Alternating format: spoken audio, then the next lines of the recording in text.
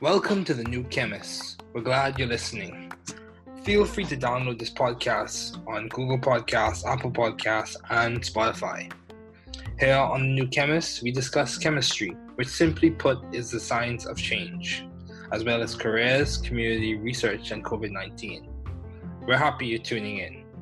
My guest today is an emergency medicine resident at Northwestern University, Tommy. Thanks for joining me this morning. It is good to hear from you. Just briefly, I'll inform my audience about you. Tommy completed his undergraduate career at the Georgia Institute of Technology and graduated summa cum laude with a Bachelor's of Science in Biomedical Engineering. Tommy went to medical school at the Medical College of Georgia in Augusta and graduated in the top 10% of his class. He's now doing an emergency medicine residency at Northwestern University in Chicago, Illinois. His interests include pre-hospital communication, ultrasound, and medical education. Please welcome Tommy.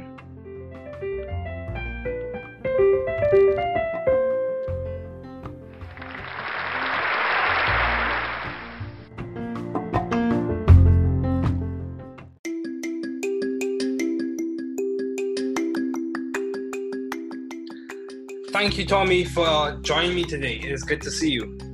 Yeah, glad to be here. Yeah, so, what has been some of the most beneficial advice you have received? I definitely have. I think the best advice was given to me by. I can't remember. Were you with Andrew Warren? Was that year when we?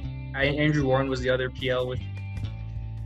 Who was the other PL? Was it Rushi? Yeah, it was Rushi. Okay, so the year before, I had working with another.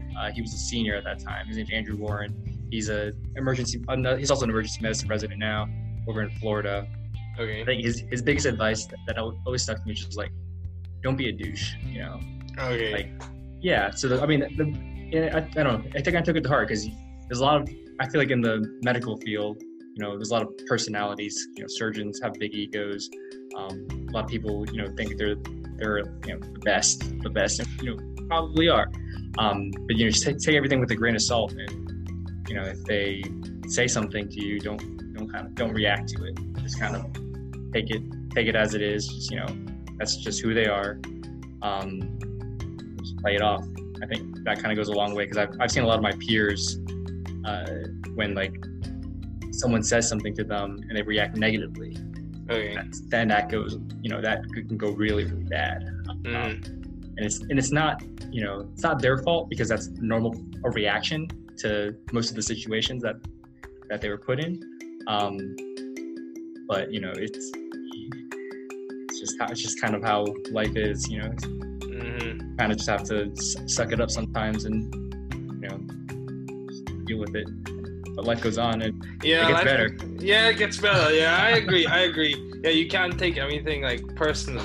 Yeah. Mm-hmm. Yeah, even though sometimes you feel led to, but you can't. Mm-hmm. Yeah. So, do you have any advice to those wanting to pursue the field you're currently studying in as an emergency medicine resident at Northwestern?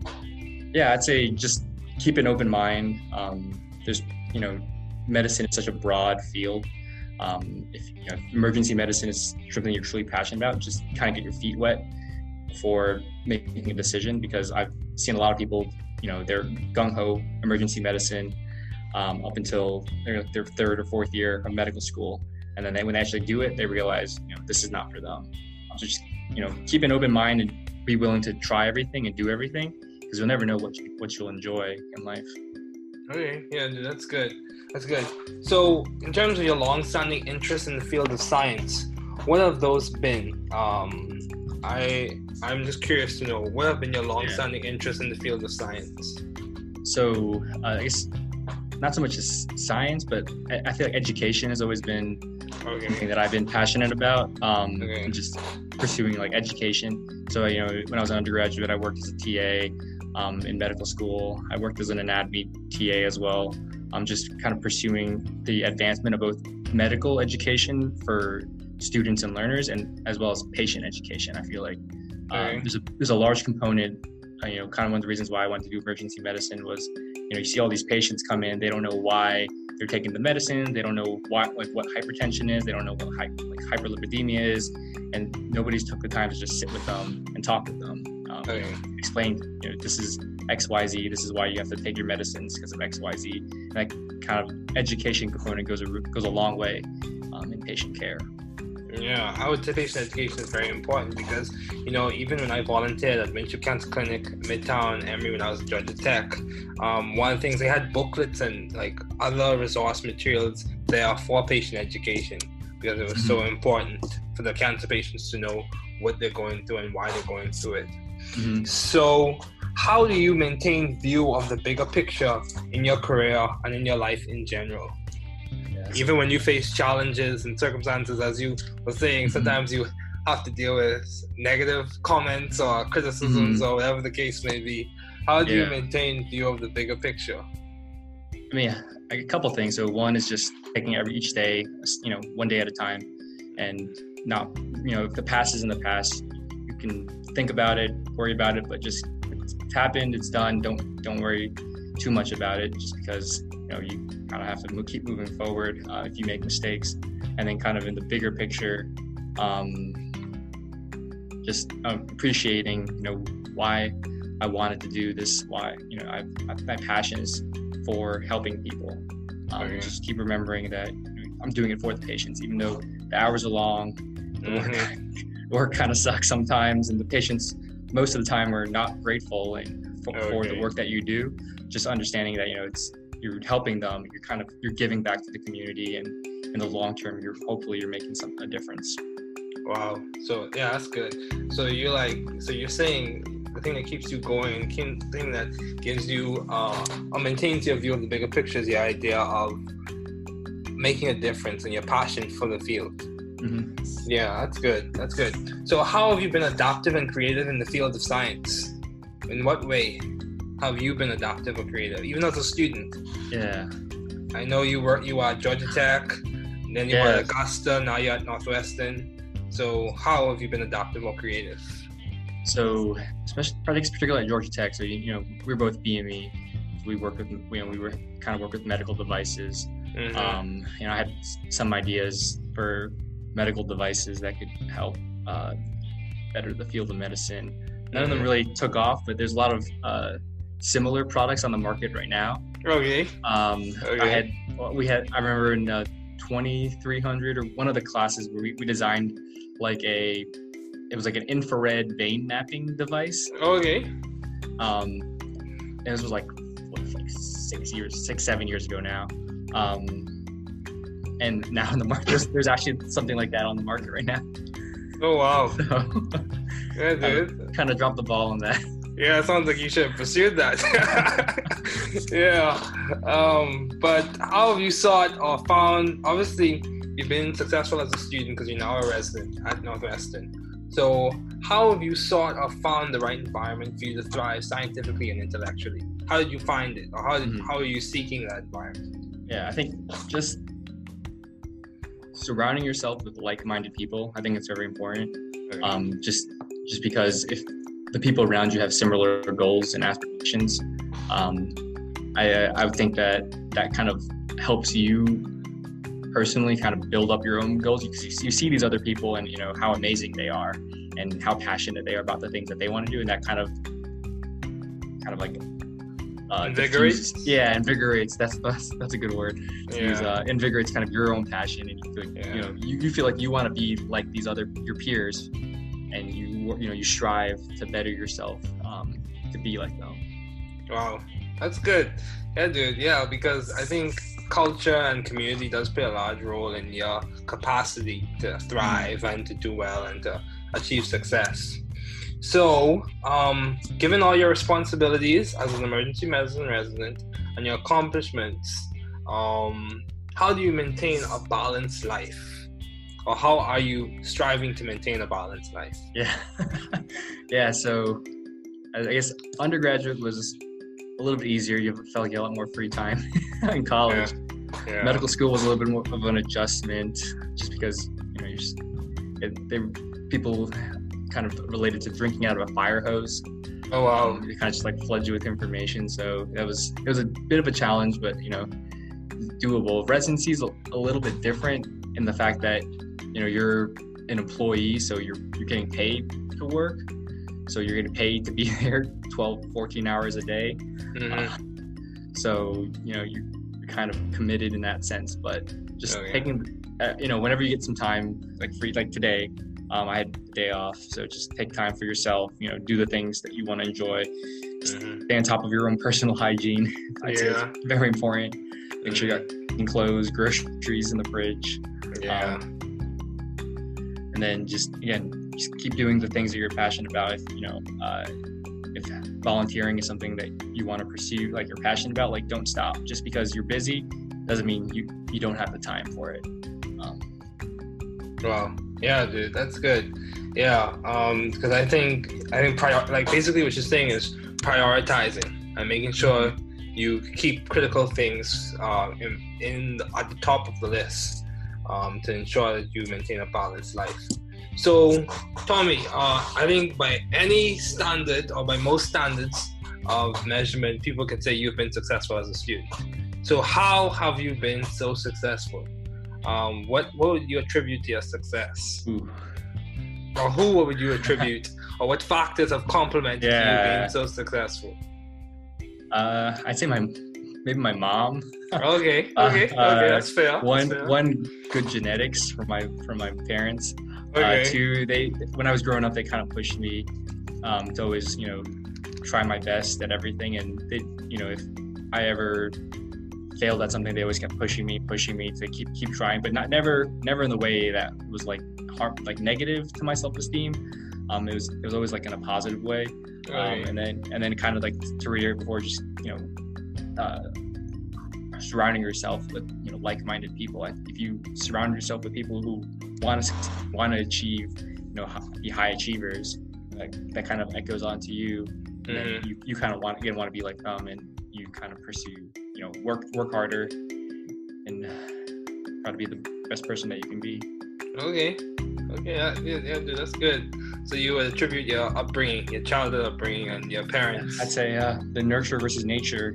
Nurture is just as probably even more important than nature. So yeah, that's true. That is true. Yes. So in your environment, how have you maintained vision and teamwork? Yeah. So again, in any medical profession, teamwork is essential. There's so many moving parts, so many different people that have to work together, cooperate to get the things that need to be done for the patient. And just always, for me, I think just always being positive about everything. If the nurse is kind of slowing down and not doing the things you want to get done for the patient, don't take it out on the nurse. I mean, she's probably got a million other things that she's doing. Kind of put yourself in her perspective, and just kind of be positive about it, and see if there's anything that she needs help with that you can do for her, and that kind of becomes a two-way street and promoting good teamwork. Yeah, that's good. So keep making sure you appreciate people's perspective and understand where they're coming from. So given the pandemic and all that's transpiring, how have you approached this new challenge with the pandemic? How have you approached it? Yeah, so sure, we're still learning everything new about COVID. Yeah. The data is still continuing to come out about the complications, the management. So it's a never-changing process. So we don't really know everything yet, but just keeping yourself updated, I think, is probably the best thing for anybody can do. The CDC has wonderful resources if you have any questions to look at. And just being smart. Wear your mask, social distance. Yeah. Kind of doing all the obvious things that people aren't doing, and we're seeing COVID spikes just because this has been going on so long. I think people are getting a little tired. Even I'm getting a little bit tired, but just doing your part and wearing your mask all the time. Yeah, That's good. So, when you have challenges in your own life, how do you approach them? How do you maintain a positive outlook? How are you able to overcome those challenges, especially in the academic realm? Mm-hmm. Just that's a good question. I don't know. Just again, staying positive. They say like if you first don't succeed, try again. Mm-hmm. So I can remember in medical school, if I didn't understand a specific topic like cardiac physiology, which is still a little bit confusing to me. Mm-hmm. Just finding all the different resources, trying to figure out like best way to learn the material. I would watch YouTube videos, read textbooks, listen to like weird things on the internet, these weird obscure websites with like weird mnemonics and stuff like that. Just whatever would stick to my brain. So I'd say like just find what works for you, and just like keep doing that. Don't fix what ain't broke. Yeah, that's true. So you mentioned how when you entered medical school, it almost was like you were drinking from a fire hose. Yeah. So, and I take it that's not just a medical school thing. I think that's a professional school thing as well, like graduate school as well. So how were you able to mitigate that or manage amidst that? Because you graduated from medical school, so how were you able to mitigate that? Mm-hmm. I think most institutions have a curriculum which is easy, adaptable enough for the students to kind of get in little chunk pieces. But it's more of like the synthesizing is the higher level order thinking. I'd say just the more experience you have doing the thing that you're learning about. If I have some friends who are he's getting his PhD in electrical engineering.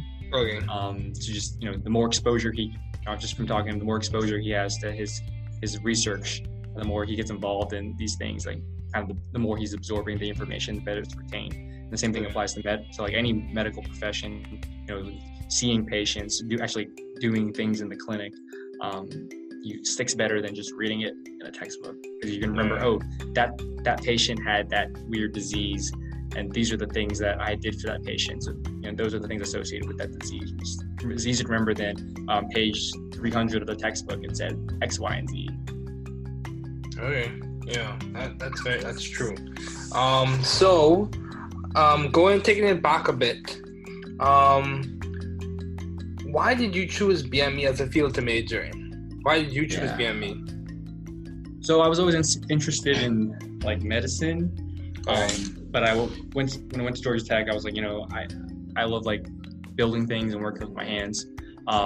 So engineering sounded okay too. So biomedical engineering kind of has both those words in it. That was kind of how I came to that decision. I really did enjoy the engineering aspects. The engineering classes were really helpful, kind of insightful for like other things, but just personally, I like talking to people more than sitting like at a desk all day.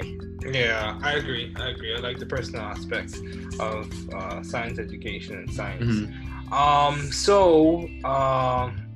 Given that you chose BME, why did you choose medicine as a field to do your doctoral studies in, as opposed to doing a PhD in BME? Yeah, that could have been my fallback. If I didn't get into medical school. But I don't know. I just, you growing up, you go over see your doctor, and like you feel like there's this like wealth of knowledge and information, and people trust their physicians with, their lives, and rightfully so. And kind of just that ability to change lives, and make a difference made me want to pursue medicine more than engineering. Not to say that engineers probably do way more than I do right now, and changing lives. Like these pacemakers patients have are crazy, save millions of lives. But it's a team of engineers that designed this, and we just put them in and make sure everything looks okay. Yeah, that's good. So as we conclude, I have one more question to ask you. What have been your most effective and impactful ideas to date? if you had to think of one idea you've had or that's been given to you or you worked along with, what has been one of your most effective and impactful ideas? I feel like, I guess not necessarily an idea, but I feel like my most impactful role was being a PL. I feel like I got to change a lot of people's lives. You know, I'm doing this interview with you right now. Yeah, that's true. I've gotten some like texts and like Facebook messages from like past freshmen that I've had. Some of them are in medical school now, some of them have jobs, and just telling me like, you know, they remember me just sitting down talking to them, kind of just talking about life. And you know, I don't know, I feel like that to me, that's been the most impactful role that I've been in so far. Yeah, and I would agree with you, because I would say I benefited from being under your PL ship, or whatever you pronounce, whatever you call it, coin the term for it. Because even when I was a BME student, I was able to come back and get beneficial help or feedback, especially for 2210. I remember those days. I remember those days too. So yeah, man, it was good to have you on. Thanks for joining me today. Yeah, thanks for having me.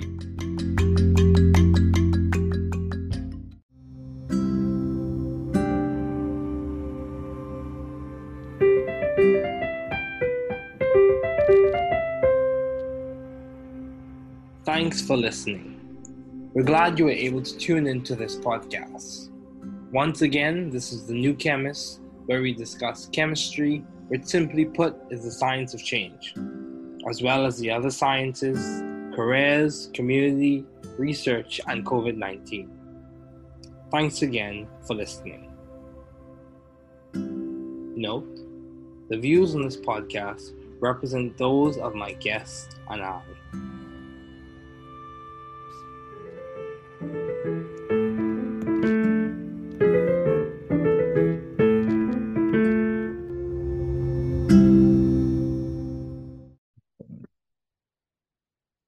Have you heard?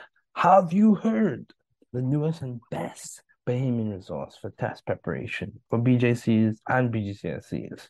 Check us out on Facebook or at anansibahamas.com. Again, check us out on Facebook or at www.anansibahamas.com, where Mr. Ferguson is the COO. There are a lot of resources, especially for Bahamian students. Anansi Learning Technologies. Check us out.